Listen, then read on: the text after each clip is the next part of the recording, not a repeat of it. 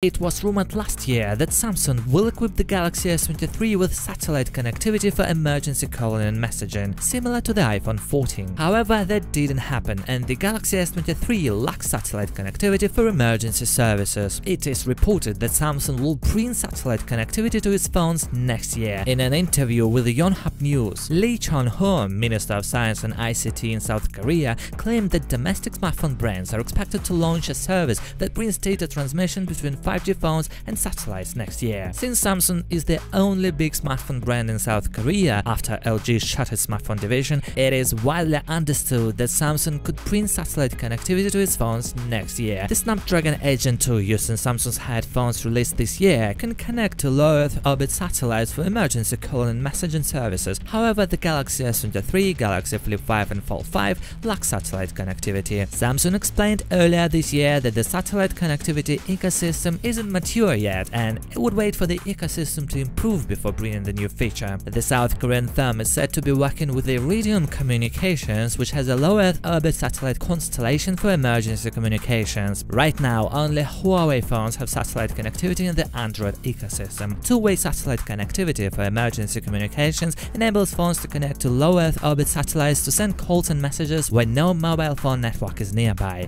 It allows users to be rescued or attended with medical care when they are lost in an area with no cellular connectivity.